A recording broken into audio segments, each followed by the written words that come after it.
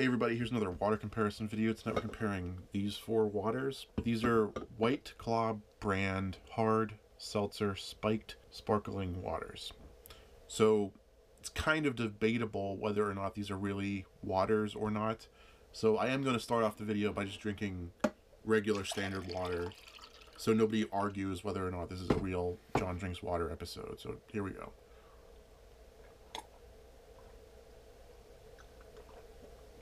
Okay, so like I said, these are spiked waters. They each have 5% alcohol by volume, so I'm going to be drinking a lot during this video, I guess. And these are also flavored, so that makes it even more debatable whether or not they're really water. These are also sparkling, which makes it more debatable whether these are really waters or not. And these also have calories in them. The small ones have 100 calories. These big ones have 170 calories in them. So with all that stuff, the calories, flavor, sparkling, the alcohol, is it still a water? Like, what is it? What makes a water a water? What do you guys think? Leave a comment if you think these are waters or not. The reason I'm reviewing these is because at the bottom of the can, it says it's a water. It says it's a spiked sparkling water. So anyway, these are all from the same company, White Claw. The White Claw is named after a wave. It's like a white wave. That's where their logo comes from. There's 4 flavors: mango, ruby grapefruit, black cherry, and raspberry. They also have a 5th flavor, lime, but the beer distributor where I bought these from didn't have it, so I didn't get it. I also have this other one. This one, Smirnoff Pina Colada Spiked Sparkling Seltzer, which I'm not going to be reviewing, but I just want to point out that I bought this. Like, I took these up, when I was at the beer distributor, I took these up to the register, and I was like, hey, as I was paying, I was like, hey, do you have any more spiked waters? And he ran over to some counter, and he's like, yeah, we got this one, and brought it to the counter, and I paid for it without really looking at it much. It doesn't say it's a water on it, though. It just says it's a seltzer. So I'm not going to review it because it doesn't say it's a water. But I'm kind of stuck with this. Wasted money on that without being able to review it. So these are kind of expensive for, you know, my standard water comparisons. A 6-pack of the small ones was $11.50. I had to buy the small ones in a 6-pack. So all this stuff, and these big ones, and this other big one, it was, you know, with tax and everything, it's close to like 40 bucks for this water comparison video. It was a little more than I'm used to spending, but whatever. These have the colored tabs on them, so you can tell, you know, if you buy a bunch of them and you stick them in your fridge, it's easier to tell which flavor is which. So we got a lot of drink, so I'm just going to start opening them up and drinking them. Here we go. Let's start off with mango.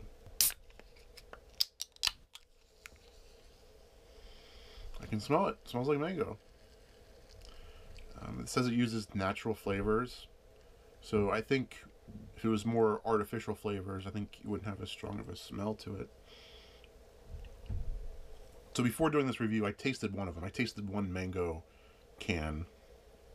It's actually pretty good.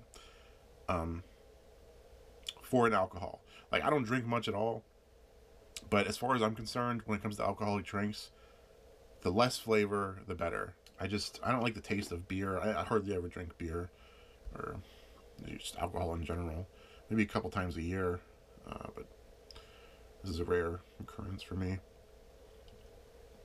So these are 5% alcohol by volume. It's pretty standard for beer. It's not high or low. Like a Budweiser would be about 5% too, I think. Don't quote me on anything I say about beer, because I don't really know what I'm talking about when it comes to beer. Here's the ruby grapefruit.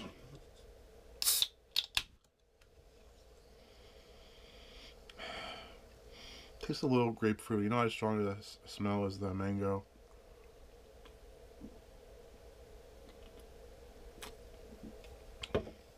So I'm kind of like a weird situation. Like, I'm a really big dude. I'm really heavy, really overweight. So it should take me a lot of alcohol to get drunk.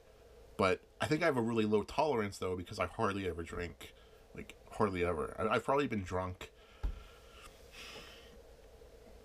I don't know, 5 times in my life, maybe.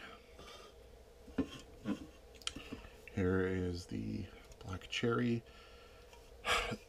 I'm hoping this one does not win, because if it wins, it's going to go into round 2, and black cherry is the only one that I don't have a backup of. So if this wins, I'm going to have to go back to that store and buy another one for round 2. But unfortunately, if you look at my past reviews of sparkling waters, I tend to actually like the black cherry. So I don't know what I was thinking by buying multiples of all these, but only one of these. It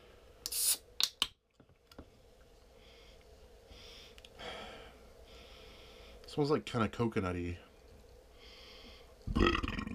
Excuse me in advance. I'm going to burp a lot during this video, I'm sure. So it's so much carbonated drinking.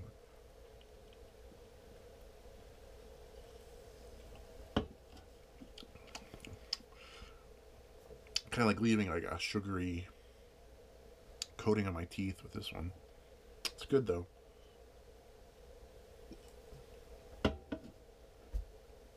I'm a little curious if this is clear or dark. The label, you know, it's a darker color. Oh, not that dark. I don't know, I'm not really surprised, I guess, but so this is making it seem a little bit more like an actual water, because it's not like colored.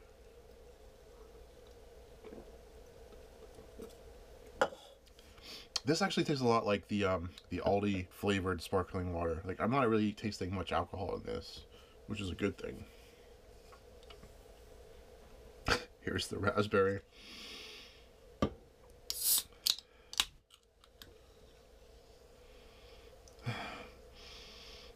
Smells like candy. Like I'm in like a candy store or something. Like it's like a really strong, sugary candy smell.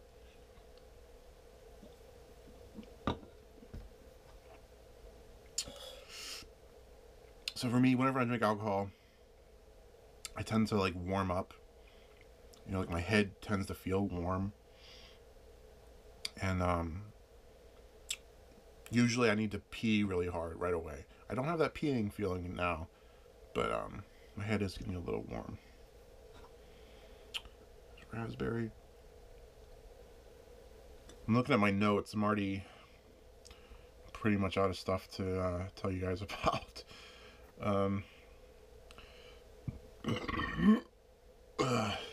Says it's crafted.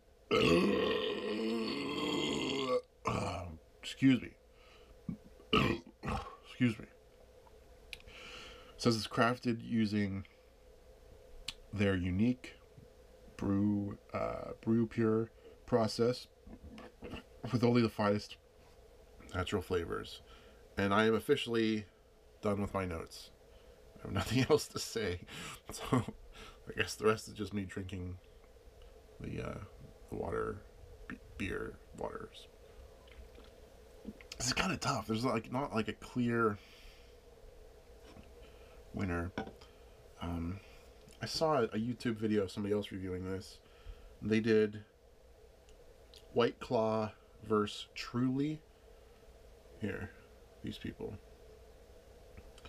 And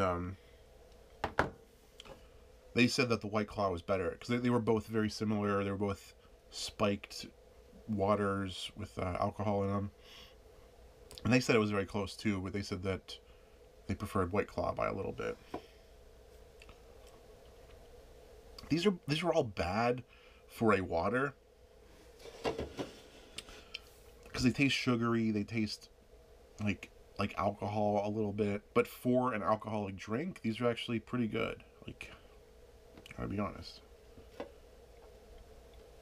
My rule is sort of, I drink like special occasions or when I can get it for free. Like on my trip around the world, you know, I flew business class for a lot of those flights, and they kept offering me free drinks. And I kept, normally I don't drink that much, but I kept saying yes for those free drinks because they're free. And I don't want to, want them to go to waste. Or if I'm at a party, there's a case of beer or, alcohol or whatever. Sometimes I'll have some, but I very, very rarely go to a beer store or a wine store. So some of you guys, most of you watching this probably don't go to a wine or beer store at all. Most of you guys probably just have beer and wine at your grocery stores. I'm in Pennsylvania. They have really weird alcohol laws in Pennsylvania. We have like a specific store for wine, a specific store for beer, and we just don't have it in the grocery stores. Or it's like, I think they changed the law a little bit. So some grocery stores do, but they have to have like a separate license and a separate register and a separate entrance to that part of the building. So it's essentially a separate store, but not really. Yeah, it's just Pennsylvania laws are kind of weird. But actually, I read that our like DUI deaths are slightly lower in Pennsylvania, and they think it's because of our weird laws. Like, I guess people just in general drink less because it's less convenient because they have to make an extra stop. At first glance, it seems like bad that we have all these weird laws, but if it's saving lives, maybe it's a good thing. I don't know. This is a lot to drink. Okay. Black cherry.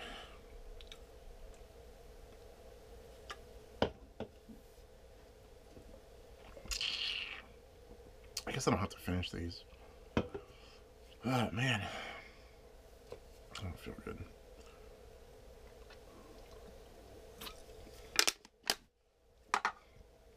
Ugh.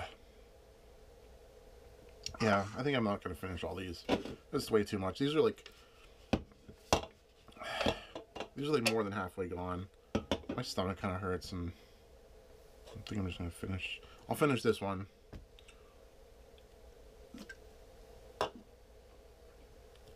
My teeth feel like super sugary. My first thought was like, why are you even calling this a water if it has 100 calories?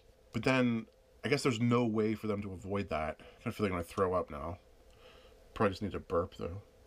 Okay, I feel better. So, why would they put calories in this and call it a water? But I think it's kind of unavoidable just because of the brewing process. I think you have to create alcohol from like hops or sugar or something. So I think you have to have some kind of calories like in an alcohol. I think it's just unavoidable. It's not possible to have alcohol without calories, I think. I don't really know what I'm talking about. Like, does rubbing alcohol have calories in it? I don't know. You shouldn't. I don't know what I'm talking about. I'm feeling really warm. I turned off my air conditioner. Maybe that's why I'm warm. Or maybe it's the alcohol. I'm like sweating. And my girlfriend had a birthday party a couple months ago. I drank there. Got kind of a little bit drunk. My 21st birthday, I went out with my brother and sister to celebrate. Got really drunk there. Because it was my 21st birthday, so they wanted me to drink 21 either beers or shots, and they had like a magic marker, and they would make a little line on my arm until I reached 21. I think I reached like maybe 19 drinks in that night. Then we were at like a restaurant, I think. I just threw up all over this restaurant table, and they kicked us out, and then we stopped at 19. I didn't do any more after that. So I've never passed out from drinking. I've never lost my memory. Another thing that happens when I drink a lot, like I start seeing in like slow motion.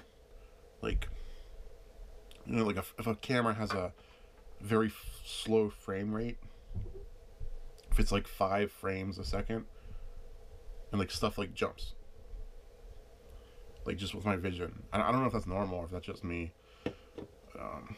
That's what happens when I get drunk. And like I said, I've never lost my memory. I've never had somebody say like, "Whoa, I can't believe you did this last night." Because usually when I drink a lot, I still remember everything that happens. But I do have a habit of like throwing up when I drink a lot, I guess. It's happened like 3 times. Yeah, when I was in Chile, when I was in college, I went to Chile for a couple weeks, and we were there for New Year's. And we paid to get into this one area. We were in Valparaiso, Chile. We paid to get to this one area near the ocean. This was like this one big pier, and you pay to get on the pier. And then for New Year's, they have fireworks, and you can just drink as much as you want. You just get like a wristband or something like that, and you just show it to the bartender to get as many drinks as you want. So I drank way too much that night, and eventually got separated from my group in Chile, and tried taking the bus back to our apartment we were staying at. You know, we're in Chile. Everyone there speaks Spanish. I don't know any Spanish. Very, very little Spanish. I know how to say, like, tres cerveza, por favor, or adios, amigos, or, you know, very, very little Spanish. On the bus, I remember throwing up a lot and getting kicked off the bus, just like I got kicked out of that restaurant on my birthday. I guess I got on another bus, because somehow I made it back to the apartment, but I drank way too much that night. Yeah. It's almost 11 p.m. I have to get up at like 9 a.m. I wonder if I'll get a better night's sleep because I'm drinking, or a worse night's sleep. So wouldn't I probably fall asleep faster after I make this video? And maybe I'll have a headache tomorrow, though. I don't know. I don't know. Most of you watching this are probably like, oh, he had 3 beers. Who cares? I'm starting to feel it, though. I really am like a lightweight when it comes to alcohol. This is done. I do like the colored lids. And, I am not going to finish this. Ruby raspberry. I can feel it's like about halfway. I think the 2 favorites are the black cherry and the mango. Excuse me again. The last place ones are the excuse me, raspberry and grapefruit. I think just the fact that I didn't finish this kind of shows like a sign that's not a great one. These two, it's like a tie. I'm gonna say that I like the mango more. I'm probably biased because I don't want to go back to the store to buy a black cherry. But I'm gonna say that I like the mango more. So this is moving on to round 2. Congratulations, mango. But it's gonna be eliminated in round 2. We all know that. It doesn't even matter. Alright, that's it. I need to go to the bathroom. So, thanks for watching, everyone.